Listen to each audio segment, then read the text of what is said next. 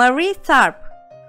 Marie Tharp was an American geologist and oceanographic cartographer who helped prove the theories of continental drift. She co-published the first world map of the ocean floors. In 1998, the Library of Congress named Tharp one of the greatest cartographers of the 20th century. Marie Tharp was an only child born on July 30, 1920 in Ypsilanti, Michigan.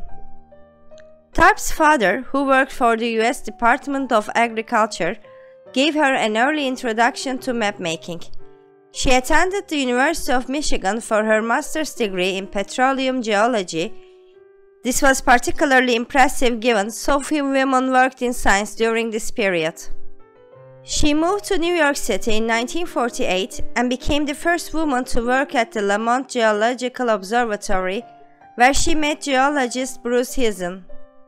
Heezen gathered ocean depth data in the Atlantic Ocean, which Tharp used to create maps of the mysterious ocean floor.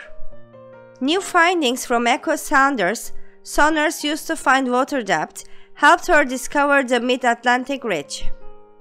She brought these findings to Heezen, who infamously dismissed this as girl talk. However, when they compared these V-shaped drifts with earthquake epicenter maps, Heezen could not ignore the facts. Plate tectonics and continental drift were no longer just theories. The seafloor was undoubtedly spreading. In 1957, Tharp and Heezen co-published the first map of ocean floor in the North Atlantic. 20 years later, National Geographic published the first world map of entire ocean floor, penned by Tharp and Heezen, titled The World Ocean Floor.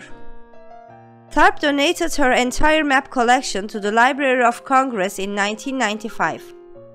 On the 100th anniversary celebration of its Geography and Map Division, the Library of Congress named her one of the most important cartographers in the 20th century.